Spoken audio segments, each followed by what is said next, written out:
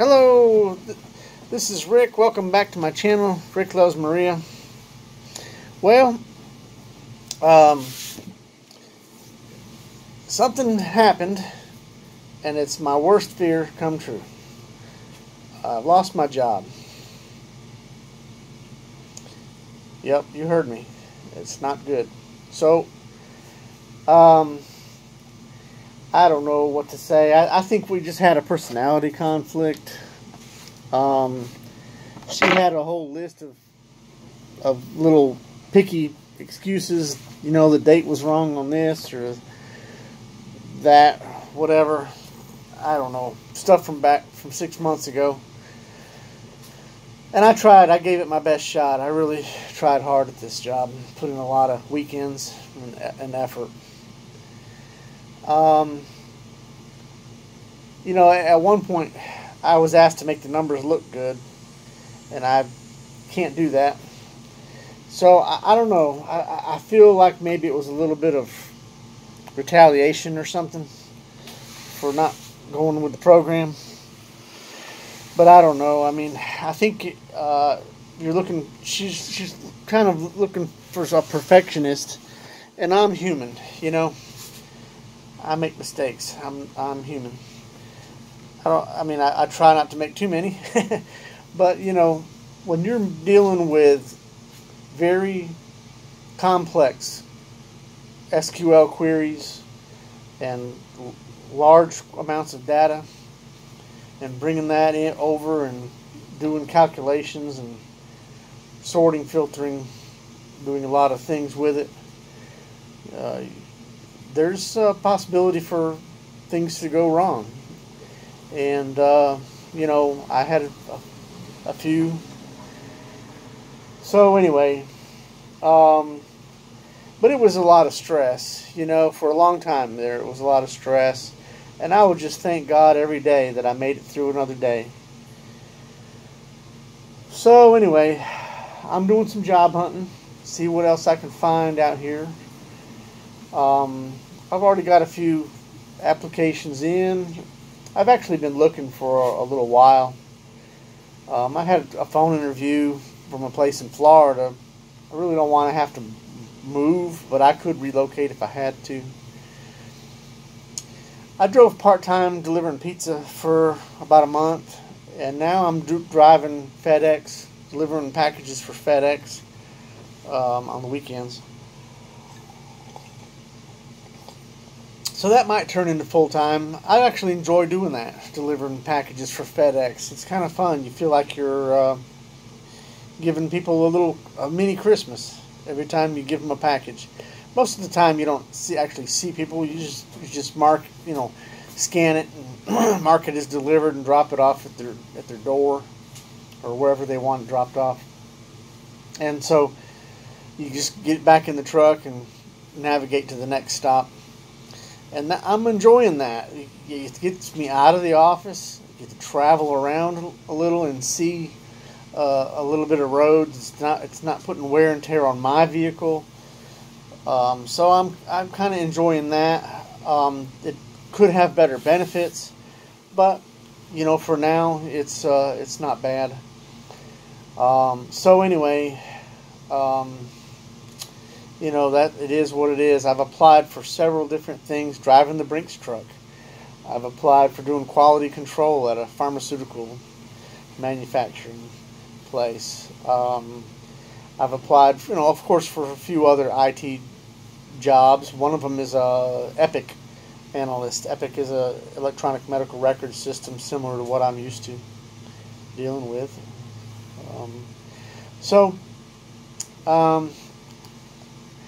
I'll you know, have to dip a little bit into the 401k, but I already communicated with a couple of places here and working to work out some finances.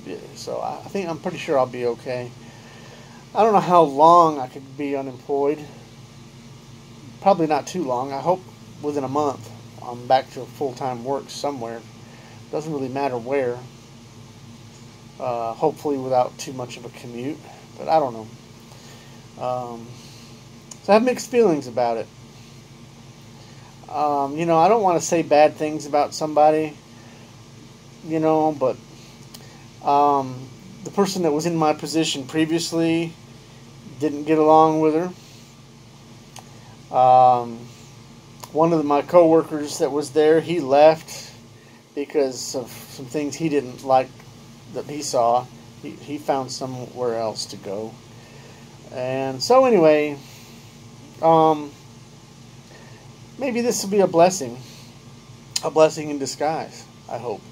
Because I really didn't feel appreciated there, like they said, that they claim they appreciate you. And the boss lady, the head lady, she was awesome, wonderful person. But my supervisor, I don't know, we just seemed to have a personality conflict, I think. So there was some issues, like an email that got ignored. But if a vendor wants payment, I think they should send an invoice and not an email. So anyway, that's what's going on. I'm staying positive, staying happy. I'll get through this. I've never been afraid of hard work in my life, and I'm not afraid to do anything. I don't care if I'm out here sweating in the heat. I'll do whatever it takes to get the job done.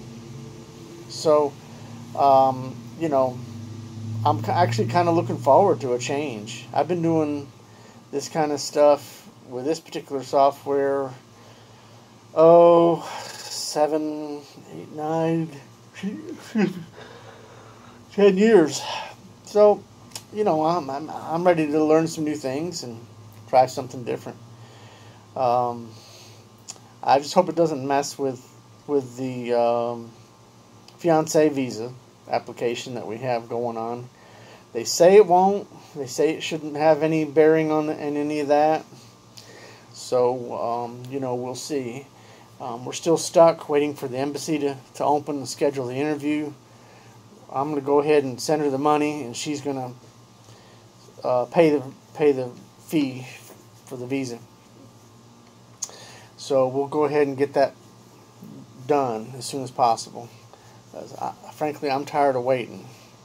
It's been too long. It's been 6 months too long at this point. 6 months overdue. So that's kind of where we're at. I was watching some other YouTube channels and saw some really good information. One guy was talking about the money. When you take like $100 bills over there to exchange, they can't have any small tears, folds, even if a corner's just earmarked, bent over. They don't want to exchange them for you. It happened to me. I ended up bringing back a couple hundred Benjamins.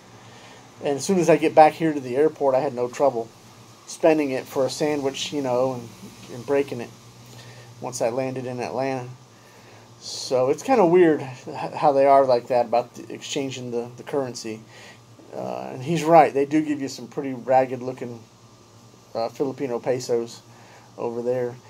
I understand they do have some new Filipino pesos that are coins now. So I haven't seen those, but that's all they need to do is weigh down people's pockets more. Because everywhere we went over there, we had in the car, the dash in the car was full of coins and pesos. And now if they're coming out with more coinage for pesos, that's just going to weigh people down even more. It's just crazy. So anyway, I don't think as a tourist that it'd be easy to get back in the Philippines at this time with the virus going on. So I'm not planning the trip to go back there. We're still trying to plan to get her here. My latest check on the airlines, since it's right now September, the Korean Air prices have gone crazy, sky high, back up to $2,400 per ticket, which is useless. There's a DOH airline, Turkish Airlines, that flies to Istanbul, and they are right at $700 a ticket right now. So if she does get clear to come, we may have to fly Turkish Airlines and come through Istanbul to get her here. So anyway, that's the latest. That's what's going on. Like and subscribe. Stay tuned. And hopefully I'll have some more positive news for you soon.